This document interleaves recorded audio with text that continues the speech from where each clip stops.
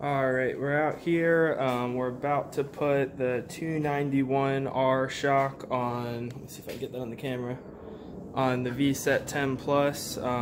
Said when I got this thing I would make a video of putting this sucker on. I already did the front one a couple days back, so I wanted to make sure I had all the tools ready to go so that you know, it'd be a quick install and I could kind of just talk about what I'm doing as I'm doing it. So I'm gonna switch angles here, try to get the camera set up nice so you can see everything I'm doing, and then we'll get started, and I will try to make this as informative as possible. Okay, so here's the setup here. You can see that I've already got the front one on there nice and pretty. Got some parts here. You can see I already removed these caps here because I don't think you needed to know how to do that, but you just get a flathead and kind of pry them off. They're just glued on. Some of the tools that I'm using are going to be, what size is this? 3/4. So I believe this one goes here. Yeah, so that fits the swing arm, the 3/4. And then I've got a 13/16 for the bolt here. I think a 20 also fits it, but this fits it really good. I've got a 7/64 that I'm using for these on a drill because I don't want to sit there with my Allen key set and unscrewing them. Definitely would get rid of the VSETT Allen keys and get, these are Husky, but just get a nice set of Allen keys. I'm going to be using a drill, like I said. You can see I got the Dremel here in a little file. Probably won't need it, but on the front I had to clean this up a little bit in here to fit the new spacers that I got. Got the torque wrench because this is supposed to be torqued to 30 pounds. And these are the cool new spacers I got. These are off of Banggood.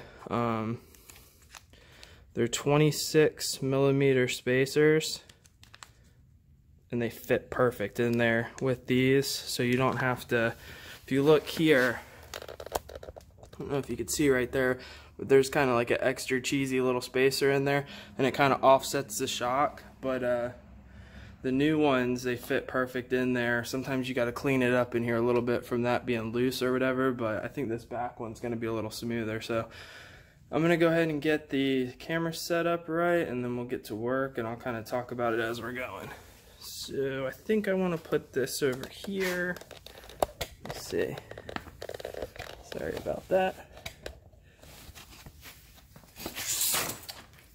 Well, if I put it there, you're not going to be able to see me take the brakes off, and that might be helpful to somebody, so let me just get behind it. You might see me sitting in some weird angles because I got a bad back, but it's alright. We'll be able to get through this. So I'm going to come in.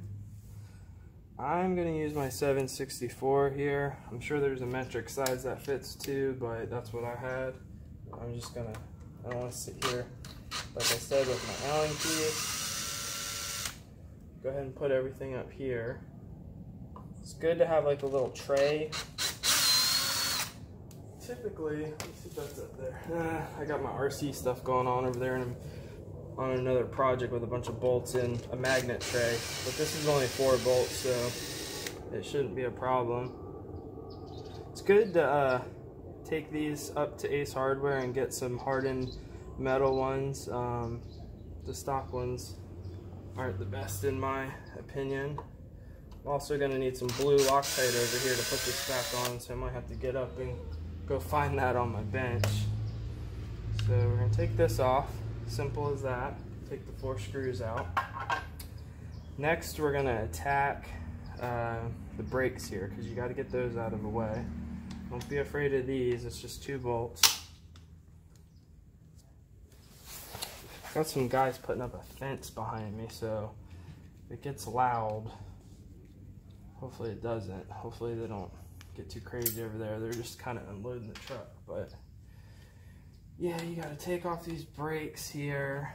This is all to get to this here, so you have a smooth job going on. This is easy, as you can see. Just take these out.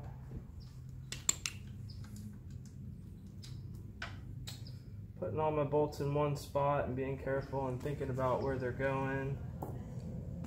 Then we're gonna pull this off. Just kind of lay it over here, that's fine. So, good and free there.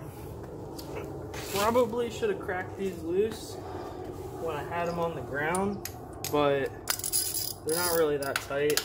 I'm gonna probably tighten them up more than they came. See, that wasn't much at all. That was almost ridiculous how loose that was.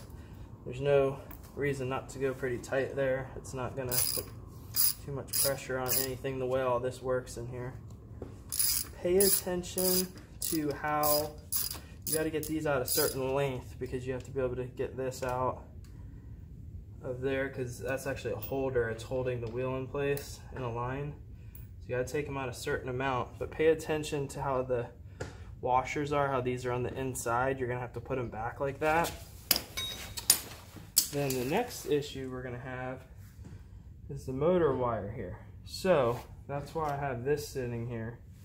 And that's about the biggest pain of the whole thing, is you gotta just get in here. It's not that bad.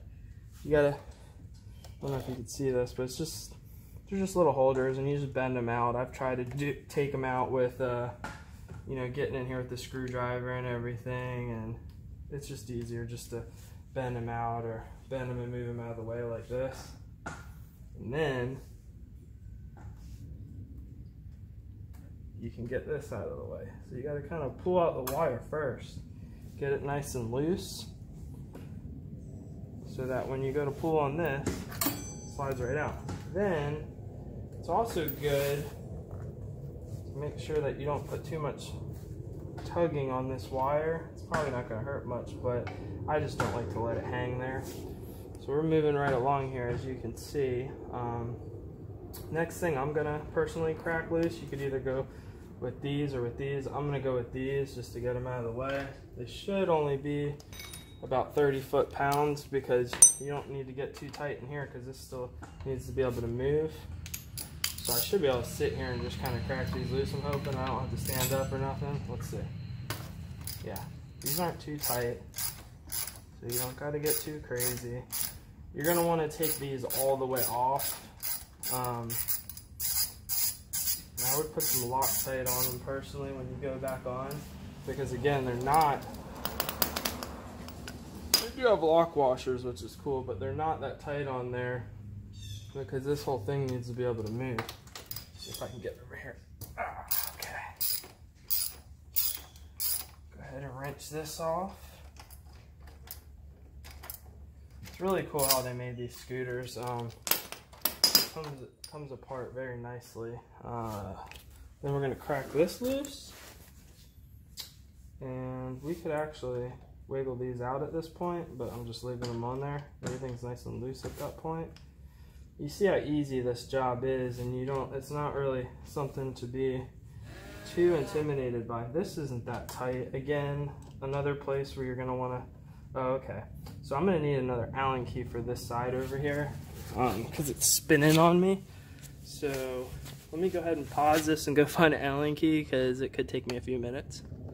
Alright, we're back. This is a size 4 Allen key for both sides. So that was spinning a little bit on me, so I had to go grab the Allen key. Again, put some Loctite on that. You can put it everywhere. This has to come out. So what I typically do with this type of setup is I put something in the other side, kind of pound on it like that. You don't have to get too crazy. See, this is that extra little spacer that I'm just not a fan of, because it throws the top part offset a little bit. So we got this out. I'm probably just going to push this back through for now so I don't lose it. Put this in here. Kind of thread it in a little bit. Anywhere you can put bolts back. I probably should have just put the bolts back in here. That would have been a good idea. But anywhere you can put the bolts back is a good idea so you don't lose anything. Now these kind of come right off. And this is shaped like a square here. And in here, there's actually bearings inside here is really well made. Take this, lay it over here. Don't really need to take that one off, no reason to. And leave this bar in if you want. So that's the old shock. This is a pretty good shock. The front one is complete garbage in my opinion, but this one actually has some oil in it. From what I understand, it's got hydraulic oil in it. So I didn't mind this shock. I just have OCD in and want to match them up. So that's why we're going with the new shock. What I need to go ahead and do next is I need to install the new spacers in here. So I've got to take these bolts out here. So I left them in there because I didn't want to lose anything, but it doesn't really matter because I'm not reusing them. And then sometimes these come right out, and sometimes you got to kind of tap them out. Like I'm gonna have to go over to my bench and put something on one side of this. It can be anything, you know. You could do something like this and tap on it and it might just fall out, but this isn't going to go through that hole, so it's better to find something close to that size. And you're going to have to tap these out if you want to reinstall these ones. Now they don't, some of them, one of them on my other one just literally slid out. Like I was taking it apart and pulling these off. These are just plastic, these little O-rings, but see, these are even being a pain. So I'm gonna have to get behind this with a screwdriver or a pick a little bit and pull that off. But essentially what I'm gonna go do now is I'm gonna tap this out. So I'm gonna put this on a flat surface and tap through here, and then I'm gonna put a little bit of grease in there when I put the new one in so it slides in, and then I'm gonna tap this one in. I'm not gonna show you that because, well, I guess you can come with me if you want. Let me see. I didn't think of this part ahead of time, but here we go. Got my RC table going on over here with all my stuff, so it's a little bit of a mess, but we're gonna use my bench here. I'll put you on this bar stool. See if I can get you set up where you can see me. And I'm just gonna use this here and tap this out of there. Probably just gonna hold it like that. So now I need to find something that I'm gonna use. I can't remember what I used. All right, we're over here at the bench now. We're gonna go ahead and tap this out. Now what I'm using is this here. It seems to work perfect. You're gonna have to find something, but I'm gonna put it in here like that, and this should blow right through that hole. And I'm just gonna put something on the edge here so that I have pressure. I'm gonna put it here like this, and I'm just gonna tap.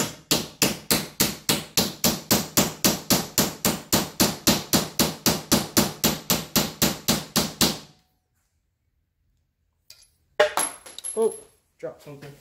Almost there. This one's coming out a little bit harder than the other one. I didn't have to really hit on the other one like this.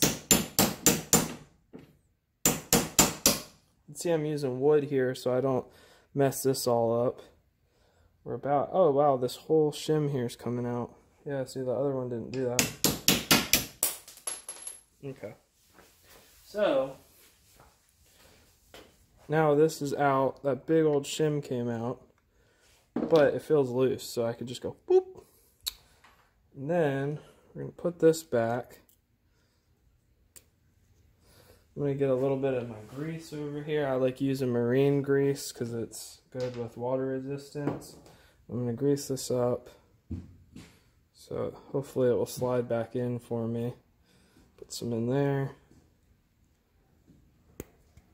Yeah, see, it slid right back in with the grease. Then I'll give you a better shot of these. So when you're looking them up on Banggood, you want the 26mm one. The guy helped me. Let me see. Oh, I got it. No, I got it right. So it says 26mm, and it's got like almost like a little bicycle on it. These were not expensive. They were like $3 or $4, but they fit perfect. So put my fingers are already kind of greasy, but I'm just going to put a little bit more grease on this guy. And then hopefully it goes in pretty easy. I don't have to do too much pounding. Yeah, it already started. I already got it started, so hopefully I don't have to tap too much. I'm going to use the same thing that I took it off with to put it on, and I shouldn't have to do too much here. Well, it looks like I do need to use the table just a little bit.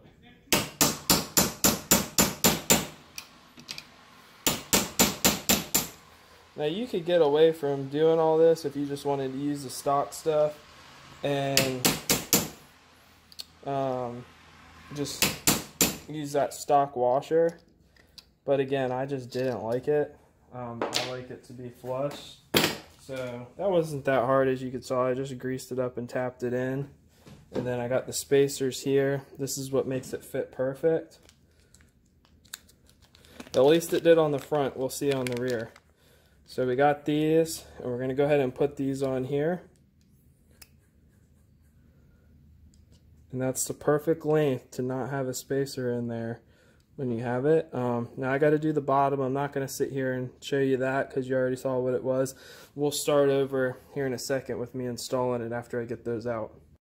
Alright, so we're about to install the rear shock, and I did find kind of an issue here. With the rear that was a little bit worse than the back. These bars actually don't come straight down. They kind of come down like this. So when you try to put this in, this part fits perfect. But when you slide these on, it kind of doesn't want to go up in there. You could probably tap it in, but what I'm going to do instead is I'm going to take my file, and these are plastic, and I'm just going to take just a little bit off the top here, so when this goes in, it fits nice and snug. I could do it here with this file, like so, and I probably will. Let me see. My Dremel would make it a lot easier, but I just want to show you how simple it is. It's not a crazy fabrication job. You could probably go grab your wife. It's plastic, so you could probably go grab your wife's nail file that she does her nails with. Might take you a few more minutes than what I just did here in seconds. Clean this up. You know, it's kind of harder doing this on video with you're trying to film what you're doing, but clean that up and then just see how it fits. So I got that shaved a little bit. Turn those to the top. I'm just about there. So a little bit more and I should be able to get that to fit. I'm going to turn the camera off and just make it look nice and clean because that's just how I need to be about it. And then I'll show you it sliding in. Okay, we're back. We got everything nice and filed down. It took about 5 minutes. I had to come over a few times and kind of just test fit it. I'll show you where I'm at with it as far as filing. The back one needed a little bit more than the front did, but let me see. You can see I just kind of filed that off right there so that it will slide in. The best thing to do is to have the bolt kind of here like this and come over, and after you filed it a little bit, just push it up in here. You can see it fits really nice now. I still prefer filing this down other than using the stock ones with the little washer that's offset. I actually put this all back together and then took it apart again just to make sure it was all going to fit nice and smooth. And I learned something kind of cool that I want to share with you guys because I think it's important. But essentially just get these filed to where when you push it up it looks like it's all the way deep up in there, and then you just kind of hold it there and you should be able to, there we go, got that through. And then you come, I got a little hammer here and I just kind of give this a little to get it in. And see, that's in there nice and snug now. It's not gonna create any kind of problems with bumping and clunking and stuff like that, like people have had in the past. This is your rebound here, so you can turn this up and it will actually slow down how fast the scooter comes back up at you. That's what's so nice about these. But what I learned when I put all this back together, something was kind of off, and I thought, oh, maybe you can't use these on this particular on the back like you can use on the front. And what I found is, let me pull this off here. So let me show you from this side. This is very important, what I'm about to show you. This washer needs, there's a little lip here, and it needs to set over this lip. So if it gets stuck down here and you're trying to tighten it, something's going to look off. So you definitely want to check the spacing in here when you're putting this back together. Now, personally, I like grease, so I am going to go ahead and put a little bit of grease on this washer here just to keep everything moving nice and smooth, and on this, so it does less damage to any kind of aluminum. I want to get the grease off the threads here because I'm going to be putting some Loctite on there. So I want to make sure that that gets cleaned up pretty good because I want the Loctite to dry. So make sure you don't get any grease on there like I just did. But grease that up a little bit. Putting some grease on here is actually going to keep it to stick where it needs to be up against that. So that's actually a good thing. I keep getting grease on these threads when I'm putting it back on, so definitely want to come through, get all the grease out of here, because it will prevent the Loctite from drying. So that's what I wanted to show you. Make sure that these are seated all the way up against this, or you're going to have some issues. Move this back over here so I can get to work on this. So I need to walk over real quick and grab my Loctite, so I'm going to do that. So bear with me for a second. Found it, because it's Loctite time. We're putting stuff back together. Got some of this. And we're going to find the bolt, this guy here, to put back in here. But I'm pretty generous with my blue Loctite because it's not the strongest holding Loctite really, so I put a nice clump on there. Loctite, now you want to let it kind of set overnight. Takes a good amount of time to dry up to where it works. I learned that with my RC cars. I'd put it on there and it wouldn't really do anything if I went right out and used it.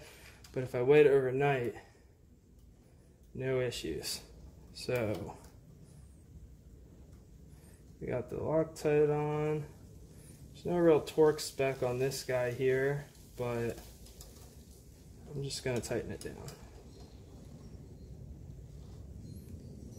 Nice and tight.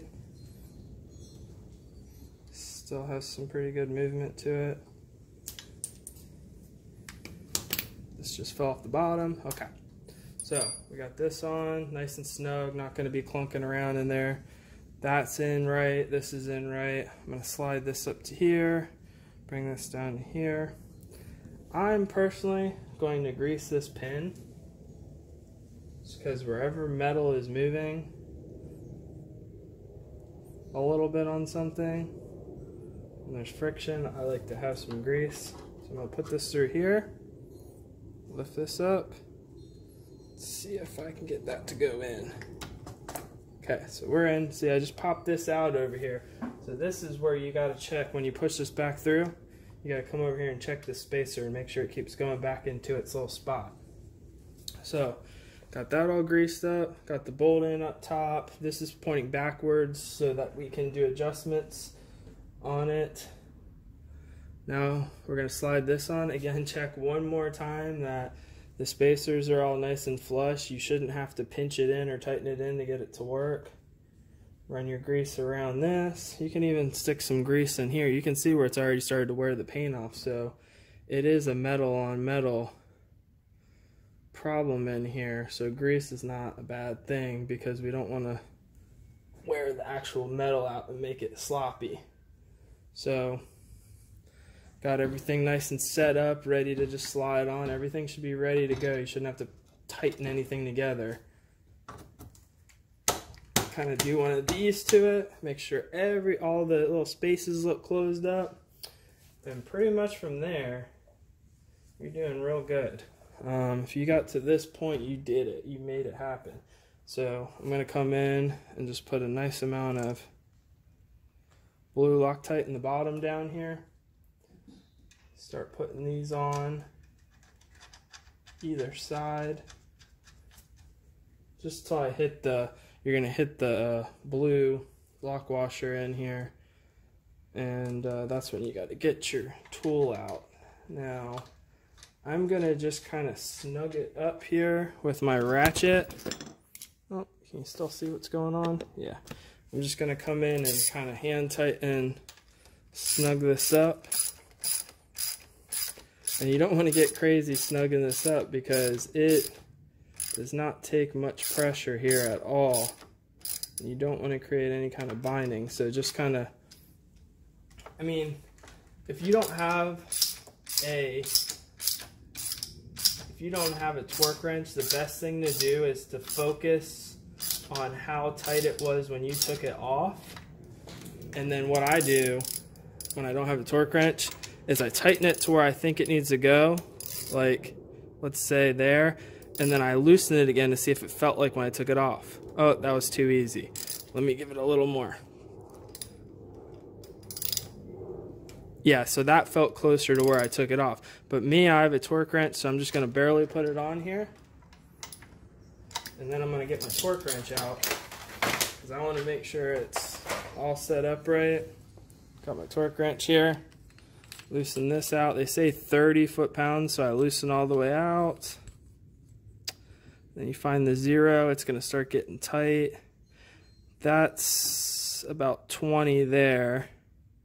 So this next one around is going to be 30, and I'm just going to go a half a pound past that just because I don't think it's going to hurt anything.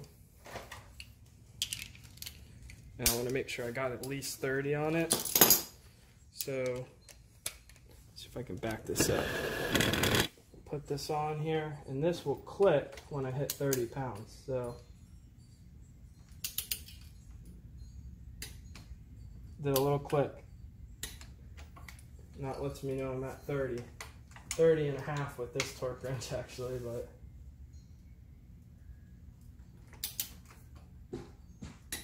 there it is. So 30 pounds.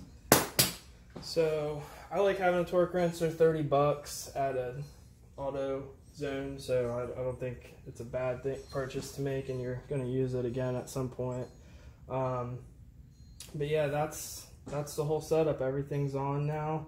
Now it's just putting your back wheel on, which you'd have to do with a tire change. So really, all we did was we took these 2 bolts off here and these 2 bolts off here, and if you can do a tire change, you can definitely go ahead and take care of that. So now essentially I just have to act like I'm finishing off a tire change here and put this wheel back on. Remember, this goes on the outside and this goes on the inside. So we're going to go ahead and line these up. And this wire goes on the inside. Brakes are still off, so we can get everything in where it needs to go.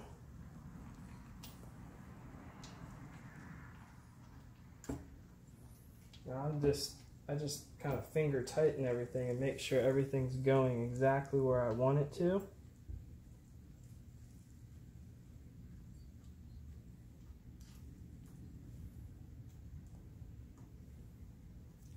Then when I have it here, I'm going to go ahead and tuck my wire in while I have everything loose, because I don't know if for some reason I would need to pull it off. Now one goes all the way down the bottom.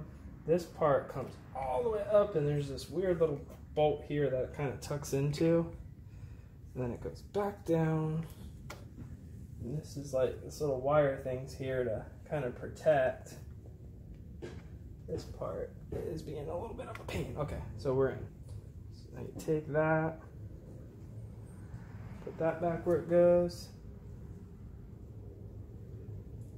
Actually, I need to pull this wire down here. Remember, it went up a little higher. Yeah, it was up, and then this came up this way. Okay. Tuck that in, tuck that in. The only thing you gotta do, it's actually good to have like a long screwdriver to push this back in, but I'm just gonna, yeah, that worked fine too. I just stuck this up against it and pressed like that. These little wire things, or these cable holders, bend pretty easy. I like to tuck this one in a little. Okay, so that's going to keep everything out of the way from the tire when this is rotating.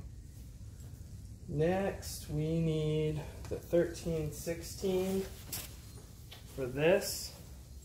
Now, in my opinion, from everything I'm seeing here mechanically, you can go pretty tight on this because it's pressing up like this. It's not pressing in on the bearing. And I don't want my wheel coming off, so I'm gonna go. Oh, and when you tighten something like this, even a back wheel on a bicycle, it's good to tighten this one a little bit and this one a little bit, and just kind of go back and forth, tightening them about the same amount, and it will keep the wheel more centered than if you just tighten one side. It will kick it off. So I'm probably gonna wait till I get this on the ground and give it a real good snug, but to me, I don't see why you can't go as tight as you could with a lug nut on a car, which isn't really that tight. People think that's very tight. It's usually only about 60 to 90 foot-pounds of torque.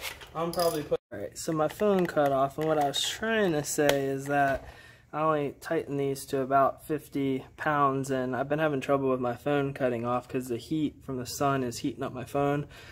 But essentially, you can see I already have the brake on, but what you do is you slide the brake on, and you tighten these just a tiny bit, and then you back them off to where it's loose. And then what you do is you go grab your brake with one hand, and you just tighten it just a tiny bit, a tiny bit, a tiny bit, all the way till you start getting snug, and then just keep adding torque.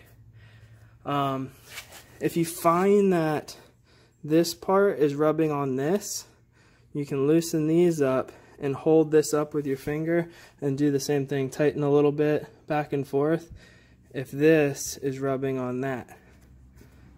But you can see we're good now, no rubbing. Next we're going to go ahead and put the fender on, and then we are finished. So same with everything else, definitely on these. I actually would prefer putting red Loctite on these, which I've done in the past, so mine are pretty thick in there anyway. I think I might be out of red Loctite, but I'm going to go ahead and put the blue on like everybody else does, but I prefer the red. I'm going to get these started by hand. I'm not going in with the drill and starting these. I will use the drill to help me. Also, you could use an Allen key if you have a Allen key set just to get them started. So you go around. Sure, if you've done a tire change, you've taken this thing off a few times. If you haven't done a tire change, all this will help you with a tire change also, because it's taking the back wheel off, just like the tire change. I personally think that changing the shock is easier than changing a tire. I have changed a tire on one of these before, and it wasn't my favorite thing to do. I'd much rather put these shocks on. So if that helps you have some confidence, if you've already had to do a tire change, own one of these scooters, you're probably going to need to do a tire change. I don't even know if you're getting any of this. Okay, I'm just putting screws in, so it's nothing really too exciting. But now that I've got these all started by hand, I'm going to put my clutch all the way down to 1, so I'm not going in hard. just gonna get all these kind of snug. One thing I did learn with this is if you take your thumb and you press in like this, when you're tightening these, it will actually bring your fender up a little bit. Some of these fenders are a little bit, I'll show you on this side because I'm about to put this one on. Some of these fenders are really close to the tire, and what you can do is you can press in like that, and it puts a little bit of flex on this, and it actually lifts the, this is the wrong size, okay, here it is. It will lift the fender up. So on this side, I'm gonna come in and bring it down close. I can really just do it with my hand like this with the drill. So I'm gonna snug that. And as I'm holding this, I'm gonna come in. Now on the front, I actually put small little lock washers here, which I highly recommend. I don't have any more of them. And the front is, you know, you really don't want that fender coming off and getting under you, so definitely make sure I have them on the front. These you want to go pretty tight with without snapping them though, because you don't want these coming off. And I would periodically, before a ride, check these fender bolts, have Allen key ready. You don't want to be twisting them too much because you'll break the Loctite loose, but just make sure they're snug on there. Again, that's why I like using the red Loctite, and some people are like, oh, you're gonna have to heat it up. No, you don't have to heat it up if you use the red Loctite. You want to clean, when you get one of these scooters, the first thing you want to do is pull these bolts out and clean all the grease off of them with some alcohol, and then put Loctite on them and tighten everything down nice and tight and let it sit overnight before you go ride it. Man, that looks so good on here, having the, sorry about the vibration, having this red and that red and just being able to see it. I'm gonna go 4 clicks because that's what felt good on the front. I've already ridden it with the front. 1, 2, 3, 4, and see how that feels.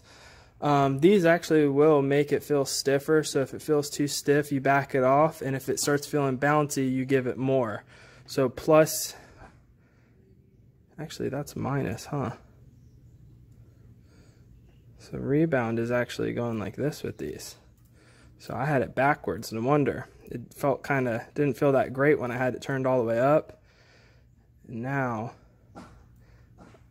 going backwards is actually adding rebound. So I'm gonna go 4 backwards.